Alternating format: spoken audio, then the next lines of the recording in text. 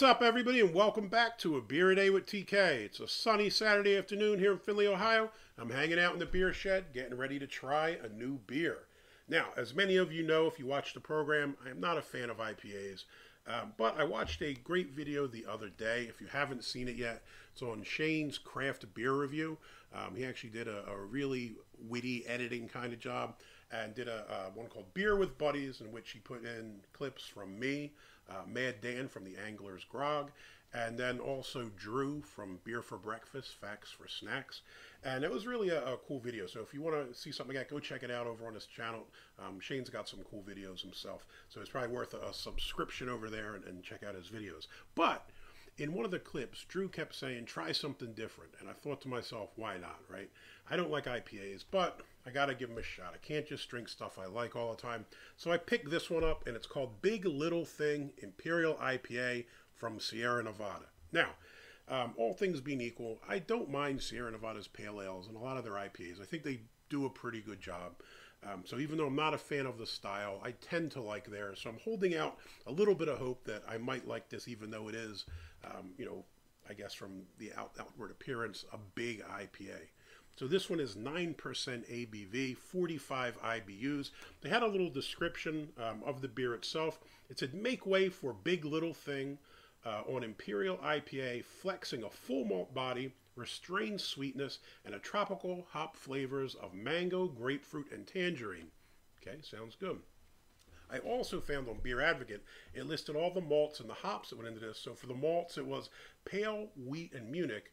For the hops, it's every hop, essentially, just every hop. It's Magnum, Crystal, Chinook, Idaho 7, Columbus, Cascade, and Mosaic. So 8 billion hops. I have a feeling this will be quite hoppy.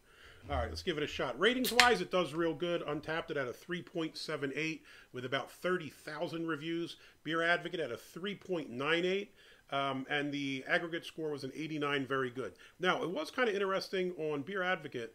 There were quite a few reviews that were kind of critical of this and said it wasn't good whatsoever. Obviously, there are a lot more that said it was, but I found that a bit odd. Usually, people kind of jock Sierra Nevada, whether they're good or bad, and say it's good, so I guess it was interesting to see some of those opinions. All right, color here. I got the chart.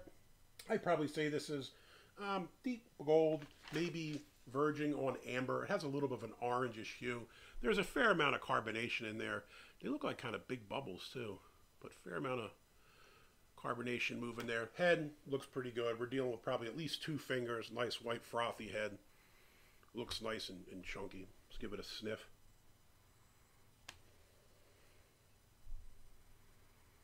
The nose is just citrus. You pick up all those citrusy hops. Like it said, mango, grapefruit, tangerine. I would probably say tangerine is what I smell the most. It's like an orangey kind of citrus smell. Yeah, smells pretty decent. Let's give it a shot. Wish me luck on this double Imperial IPA.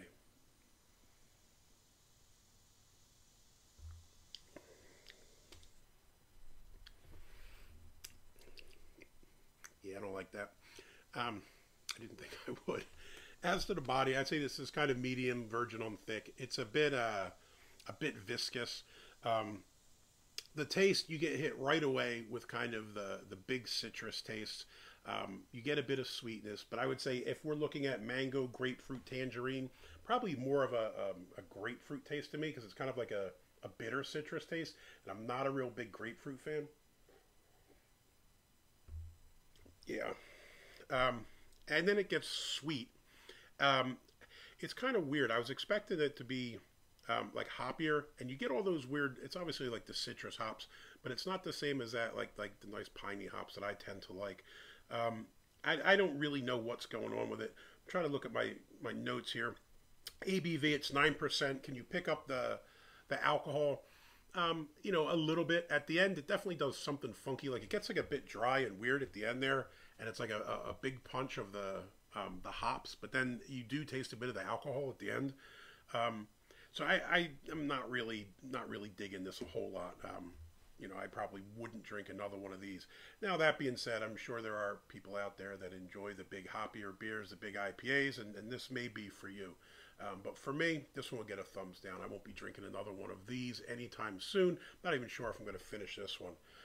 Like I said, you get all those fruits, but they're kind of, it's like a big flavor, and then it's kind of like thick and viscous, which isn't really appealing to me.